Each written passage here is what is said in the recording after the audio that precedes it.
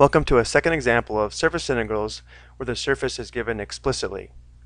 So if our surface is given by z equals g of x, y, and the following conditions are met, we can rewrite the double integral of f of x, y, z integrated with respect to s as a double integral over the region R in the xy plane by replacing z with g of x, y, and then replacing differential s with this extra integrating factor differential a, where differential a would be dx dy or dy dx. And in part 1 we also discussed where this Jacobian or extra integrating factor came from. Let's take a look at our example. We want to integrate the function f of x, y, z over the given surface in the first octant. So we can rewrite this double integral over the surface S as a double integral over the region R in the xy plane, where our function will become f of x, y, g of xy, where g of xy is equal to z, so we have 4 minus 2x minus 2y, and then we have our Jacobian or extra integrating factor of 1 plus the partial derivative of g with respect to x squared. Well, that's going to be negative 2 squared plus the partial derivative of g with respect to y squared. That's also going to be negative 2. And here we'll integrate with respect to y first and then x. Now for this problem, to determine the limits of integration for y and x, we're going to have to look at the xy trace of the given surface. So if we set z equal to 0 and move the y term to the left side, we would have 2y equals negative 2x plus 4. Let's go ahead and divide everything by 2. So we have y equals negative x plus 2. So our xy trace would have a y-intercept of 2 and a slope of negative 1. So it's going to pass through the point 2, 0.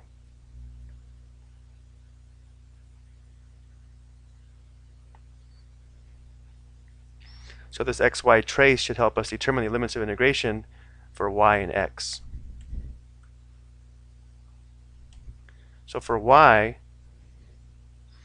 it's going to start at 0 and go up to the line, where the line must be expressed as a function of x. So it'll be from 0 all the way to negative x plus 2, or just 2 minus x. And then for x, the limits of integration will be from 0 to 2.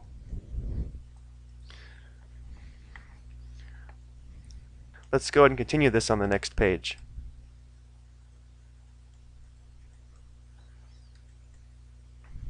So here we have the square root of 1 plus 4 plus 4. That's going to be the square root of 9, so we have an extra factor of 3.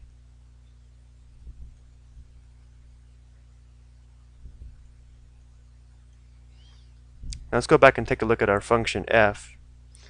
f of x, y, z was just equal to x times y. So this problem we don't even need to use the z coordinates, so we have xy dy dx.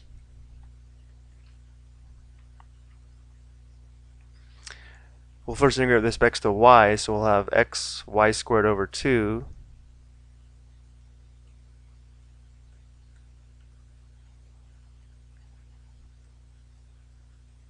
replacing y with 2 minus x, we're going to have x times the quantity 2 minus x squared all over 2, and then when y is 0, this will be 0.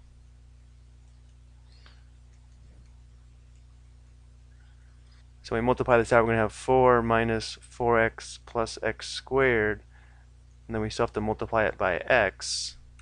So we'll have 4x minus 4x squared plus x to the third.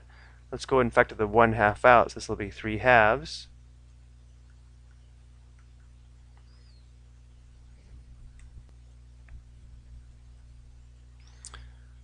So here we'll have 4 times x squared over 2, or 2x squared,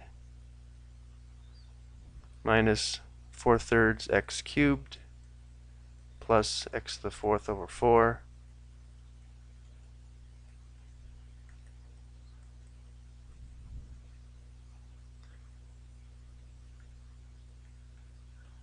So when x is 2, we'll have 4 times 2, that's 8, minus here we'll have 8 times 4, it's 32 thirds. And here we're going to have 16 divided by 4, that's 4. Next to 0 we have 0. So we have 3 halves times, so it'll be 12 minus 32 thirds. That gives us 4 thirds. And this simplifies nicely, so we have a value of 2. That'll do it for this video. In the next video we'll take a look at when the surface is defined parametrically. Thank you for watching.